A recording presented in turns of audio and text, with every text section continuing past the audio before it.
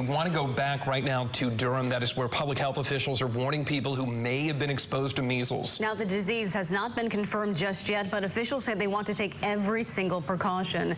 CBS 17's Jamise Price was at that news conference that just wrapped up a few minutes ago. So, Jamise, the question is, do people really need to be worried?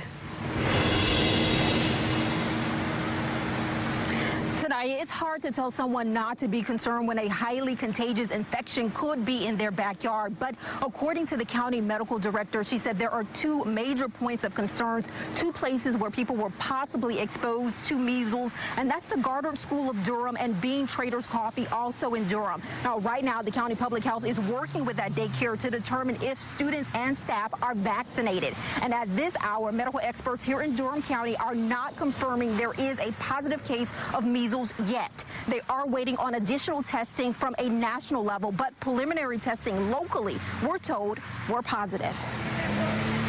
What we're doing is that we're reviewing the vaccinations for all children and staff, and so we have been working with those individuals to determine whether they are protected or not.